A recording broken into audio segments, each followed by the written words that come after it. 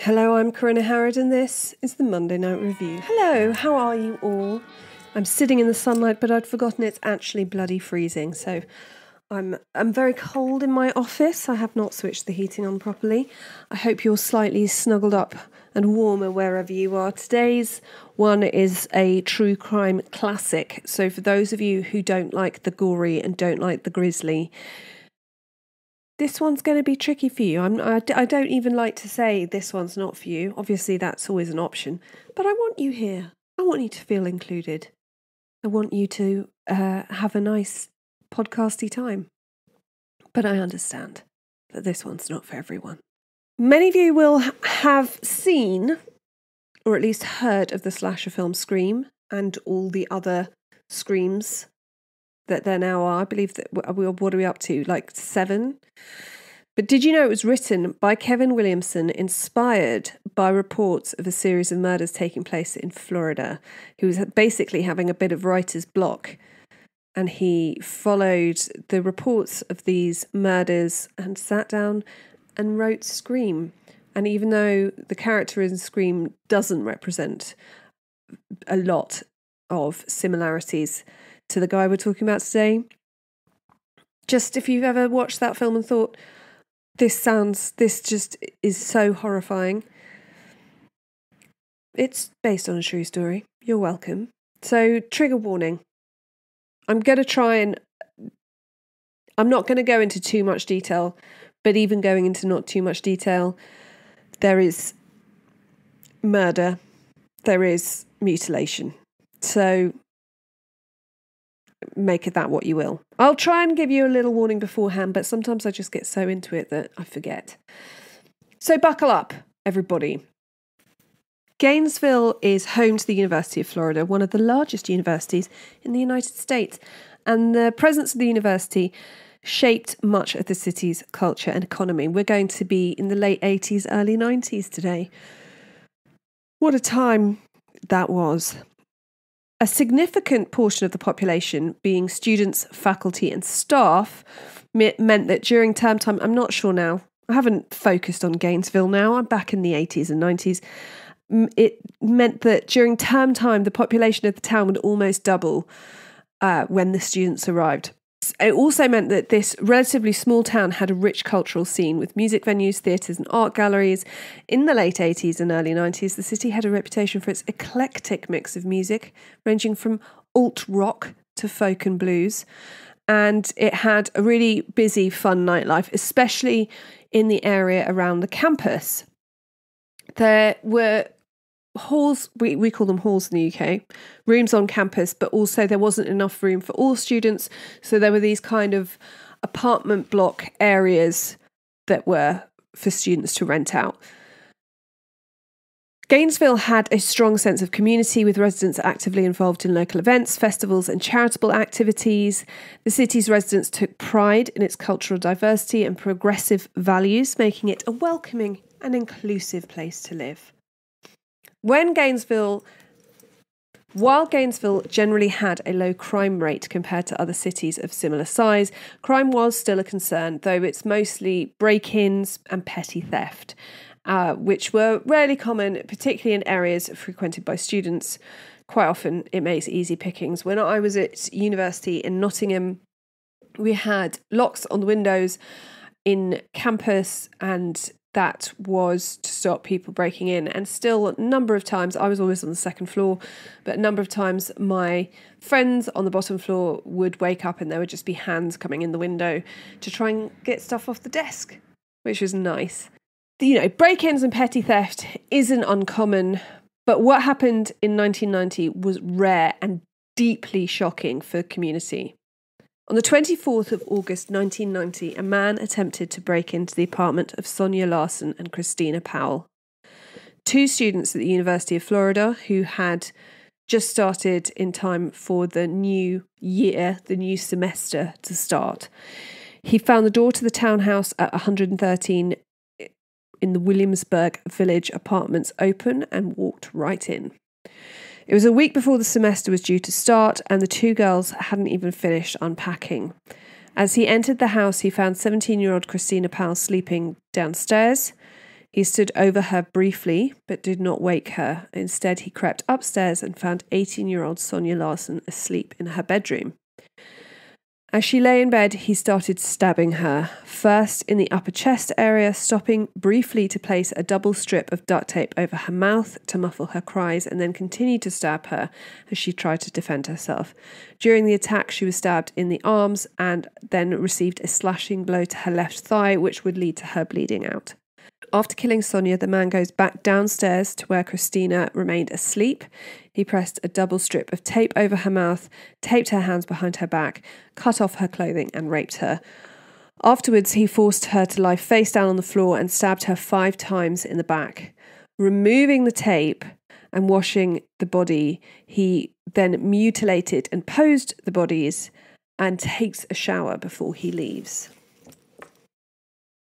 Approximately 42 hours after the first attack, about 2 miles away from the Williamsburg Village apartments, during the evening of Saturday the 25th of August, the man broke into the apartment of college student, 18-year-old chemistry honours student Krista Hoyt by prying open the sliding glass door with a screwdriver. We don't have those kind of doors in the UK very often. We have kind of bifold doors quite often, but you can get wooden doweling that you can put in the slider overnight that stops people being able to just break the lock and slide those doors open. If I had sliding doors, that's what I'd do. Armed with the same automatic pistol and K-bar knife, he waited in the living room for Krista to get home. Krista was an aspiring police officer. She'd been working part-time at the county sheriff's office, I believe in their filing systems, and she was going to the local college, and she was a really great girl. And eventually she returned home at about 11 a.m. He grabbed her from behind, placing her in a chokehold and subduing her, then taped her mouth closed, taped her hands behind her back, and took her to the bedroom where he cut off her clothing and raped her whilst threatening her with a knife. He then turned Krista face down on the bed and stabbed her through the back, rupturing her aorta and killing her. Just as he'd done with the first 2 victims, he mutilated and posed the body of his 3rd victim and left the apartment. But he'd left something vital at the scene, his wallet. He has to return, and not content with his handiwork, he decapitates Krista, placing her head on a bookshelf in the bedroom with her body propped sitting up on her bed. He sliced off her nipples and left them on the bed next to her. The police would also discover that her torso was sliced open from chest to pubic bone. After days of not being able to contact their daughters, the Larsons and the Powells became concerned. Obviously, this is pre-mobile phone, but any child listening, you shouldn't be listening, but any young person listening, that meant that if you said to your parents, I'm going to phone you at 6 o'clock, you phoned them at 6 o'clock because you had to be next to the phone. They had to be next to the phone. You had to keep your word. You couldn't just willy-nilly phone around. So these parents had been in contact with their kids. They had planned to speak to them and they hadn't. And so the Powells, who lived closest, decided to go and see what was going on. So they arrive at the apartment and bang on the door, and they get no response. So then they ask a maintenance worker to help get in. He says he has to speak to his manager and they have to call the police. That's the protocol. You can't just obviously open the door to an apartment. So the maintenance worker breaks down the door with Betty Kernett, the manager, behind him and the police behind her. And Betty would later recall, quote, "When he went in, I followed him in the apartment and I saw the young lady on the bed. You could see she was in a bad position and I just turned around and walked out. My maintenance man unfortunately ran down the stairs screaming, 'Oh my God,' and came out and threw up. And the sad part about it is that we had the parents behind us on the stairs."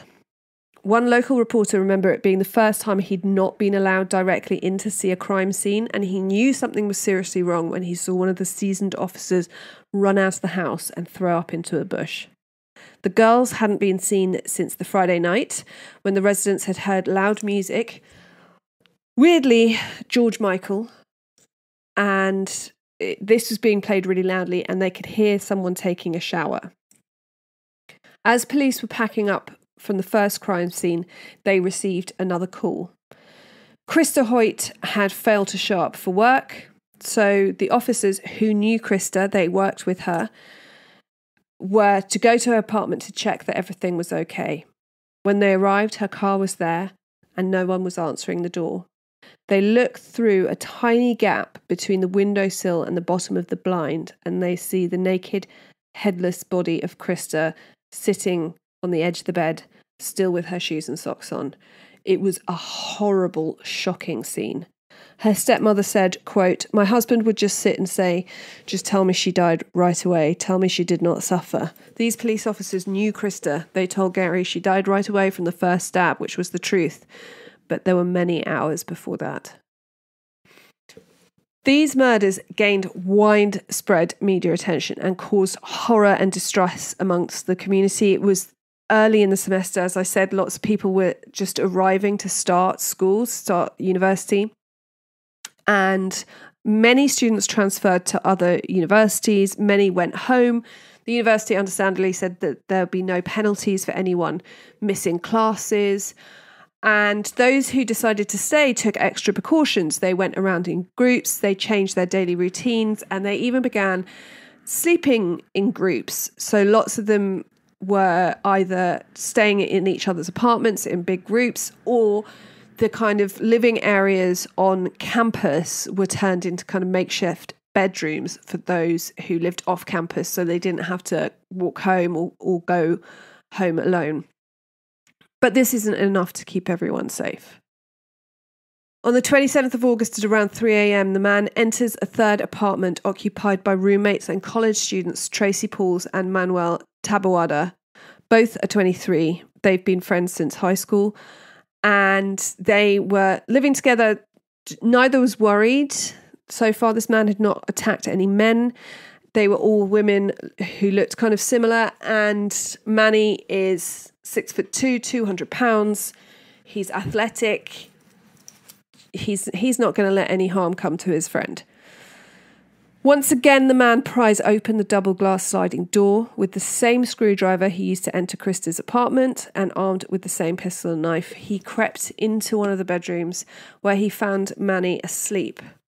He starts stabbing Manny in the stomach, which wakes him up, and he struggles to fight off his assailant, who just repeatedly rains blows on him: arms, hands, chest, leg, and face.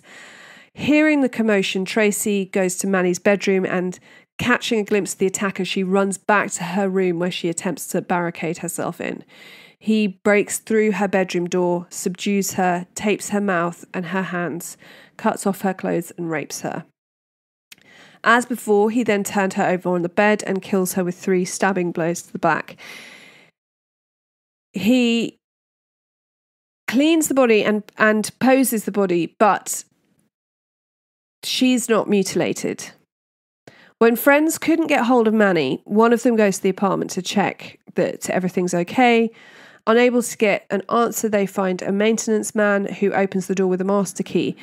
He immediately opens the door, sees Tracy's naked and bloody body in the hallway and this dark bag on the floor next to her, and realises all is not well, and very sensibly slams the door shut, locks it, and they go and call the police. The police arrive within 5 minutes, and they get to the apartment door. They find that it's unlocked, and when they open the door, they see that Tracy's body has now been placed on a towel and the black bag has gone. So either the killer was still in there, having just murdered them, or he'd returned to mutilate the body as he had done with Krista and had been caught in the act. And this is why Tracy, although I believe she was still posed lying on a towel, she was not mutilated in any way.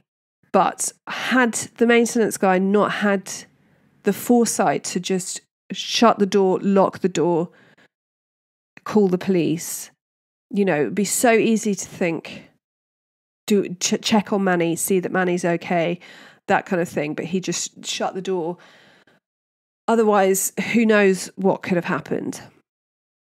Except for Manny, who is the only male, all victims are petite white brunettes with brown eyes. All but Tracy are mutilated, all opposed. Police have 2 leads, including a 20-year-old former University of Florida freshman, but they're tenuous at best, and I'm not going to talk about them because the people, as you can understand, this is not only completely unheard of in a town where there's really not very much violent crime, but it's over a weekend, basically, and it's shockingly brutal.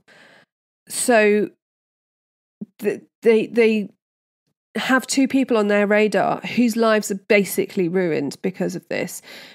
The media, you know, covers these people, shares pictures of these people, and so to go over it now is unhelpful.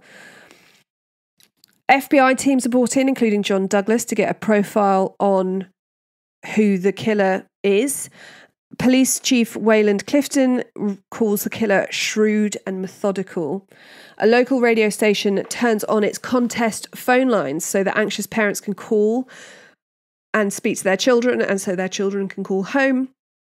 And they reported receiving thousands of phone calls. In fact, the police lines and these contest lines get jammed with families just trying to get into contact with each other. But news of these horrible murders spread. Louisiana police get in contact. They have an unsolved triple homicide from 1989 that they thought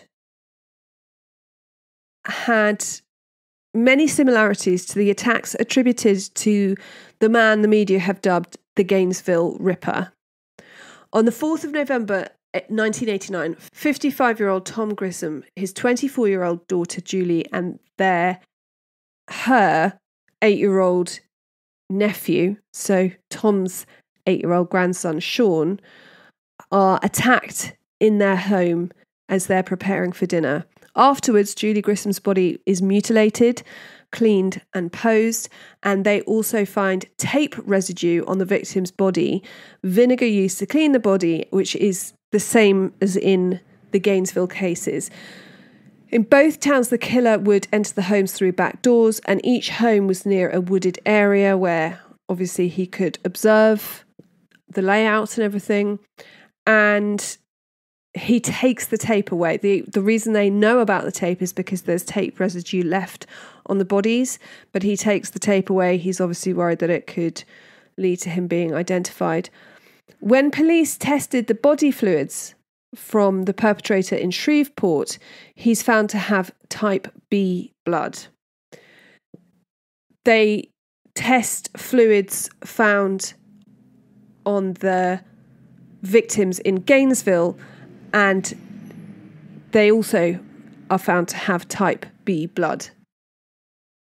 So they have a link, but no evidence and no key as to who this offender could be. And really, it seems that from quite early on, they know that the 2 people they suspect are not really viable. The community holds prayer vigils and rallies, and it must have been this horrible feeling that someone amongst you is responsible. It's not just murder. It is absolutely shockingly staged, posed, violent attacks. And someone is feeling uneasy. In August 1990, Cindy Jurasic, I don't know how you say that name, I'm so sorry, heard a news report about a string of murders as she's travelling through the Florida Panhandle.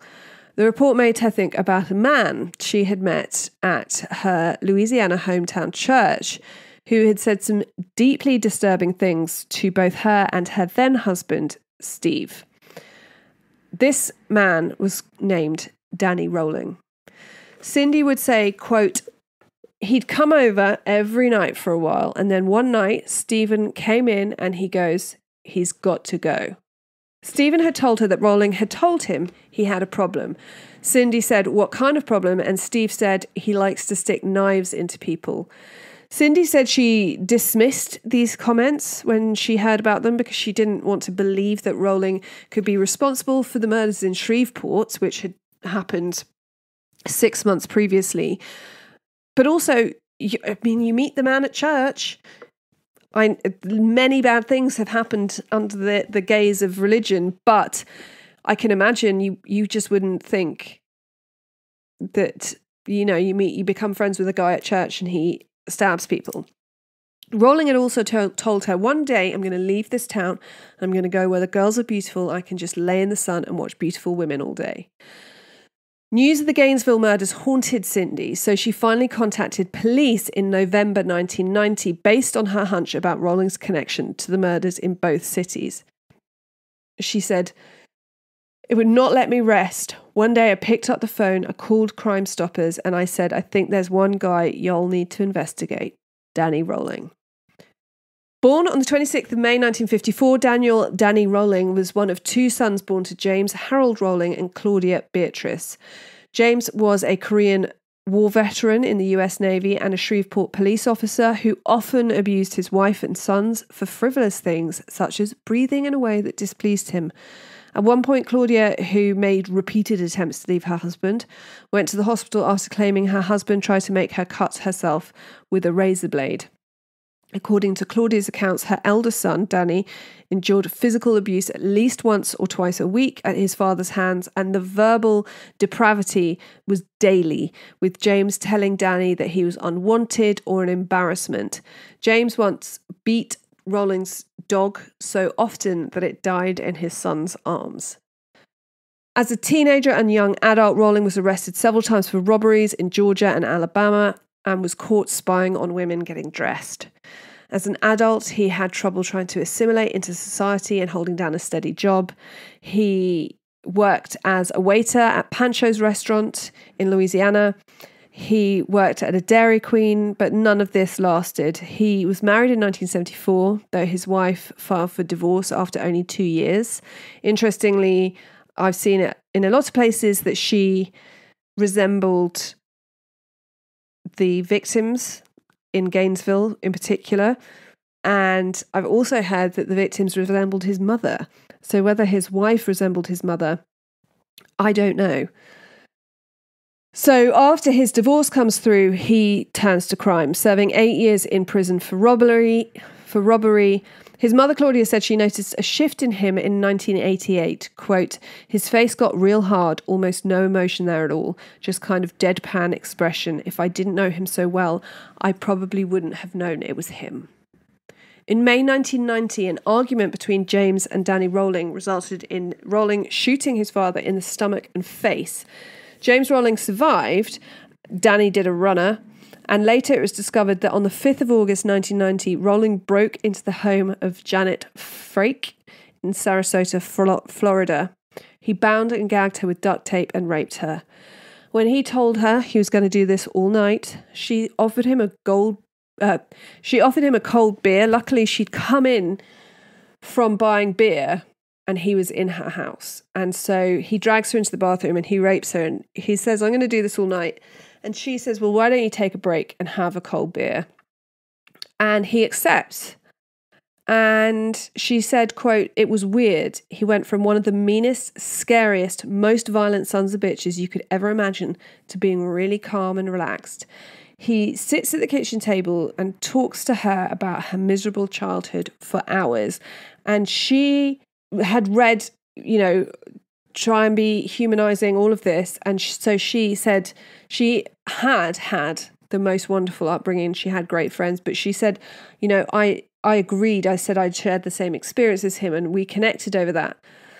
And after hours, she just said to him, I think it's time you should go.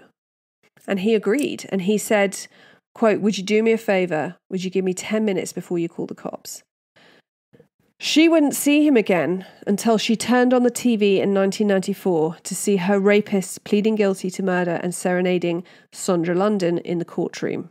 Although Rowling never admitted to raping Janet Frake in a 1997 autobiography called The Making of a Serial Killer, co-authored by the crime writer Sandra London, he described a sexual assault on an unnamed Sarasota resident shortly before he fled to Gainesville.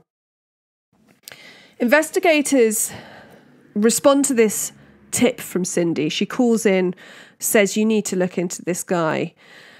And they track down Rowling. He's not hard to track down. He's arrested for robbing a supermarket in Ocala, Florida on the 7th of September 1990, 10 days after the bodies of Manny and Tracy are found. So they go to look for him. He's already in prison. That's a win. He's being held at the Marion County Jail, 40 miles south of Gainesville, and it's soon determined that he had type B blood, like the suspect in both the Gainesville and Shreveport murders. Seeing that Rowling had multiple convictions for armed robbery, they realised that armed robbery was his thing, and they wanted to look into, were there any armed robberies near where any of these murders had taken place. And they discovered that a Winn-Dixie bank had occurred on the day that Krista Hoyt's body was found. Now, a policeman had chased the bank robber and followed him to a camp in a wooded area near the student apartments. And though the man had got away, they had found lots of stuff, including money stained with the red dye pack from the robbery. And they had scooped everything up from this camp and they had put it in storage. And they hadn't really thought much about it. They were dealing with these awful murders, so bank robbery wasn't top of their list. And they just put everything away and they kept it in storage so that if they discovered who it was or if they needed to go back to it, they could. But they didn't pay much attention to it. So they decide now is the time to go and look at all this stuff in this lockup to see if there's anything that could link this armed robber, Danny Rowling, to this bank robbery and therefore put him in the area of the murders. So they find in the evidence a gun, a screwdriver, this bag of money, and a cassette player with some tapes. The screwdriver is found to match marks on the doors at the crime scenes. There are 17 similarities in the marks found on the screens of the doors. And at the time, police had not listened to the audio tapes. Why would you? But once they have Rowling in custody and they are looking into him, they go through the tapes. And in these tapes, Rowling talks about going down the wrong path, going down the wrong road, apologising to his family for what he's about to do, but saying it's necessary. So he alludes to these murders without actually confessing. So then they're pretty sure they've got their man. But there's nothing specifically linking him to these murders. Now, they do have DNA from the murder scenes, but I don't know how they were doing it in the 90s. They didn't have the right, whether Rowling, I don't know, whether he told them he was type B type blood, but wouldn't give them a sample, I don't know. But while he's in prison, poor Danny Rowling gets a toothache and they pull it. And police put a warrant in to have this tooth tested for DNA, which is granted. And the tooth DNA was found to match the DNA found at the murder scenes in Gainesville. In November 1991, Rowling is charged with 5 counts of murder and brought to trial nearly 4 years after the murders. He claimed his motive was to become a superstar, similar to Ted Bundy, who had actually been executed, I believe, in 1989 or 1988 in Florida for the awful string of murders that he'd committed. And so for most people, they were still in Florida. They were sort of proud that they'd got Bundy and that he had been executed and justice had been done. But they were also very in the forefront of their minds the trauma that caused to communities in Florida and where the numerous places that Bundy attacked. So it makes him even more of a jackass to say he wants to be a superstar like Ted Bundy, the man that everyone hates. In 1994, before his trial could get underway, Rowling unexpectedly pled guilty to all his charges. I've seen this for numerous reasons, including he didn't want to see photos at the trial of the crime scenes. He basically didn't want to look at what he'd done, which, seems like a cop-out if you've done something so horrible. Subsequently, State Attorney Rod Smith presented the penalty phase of the prosecution.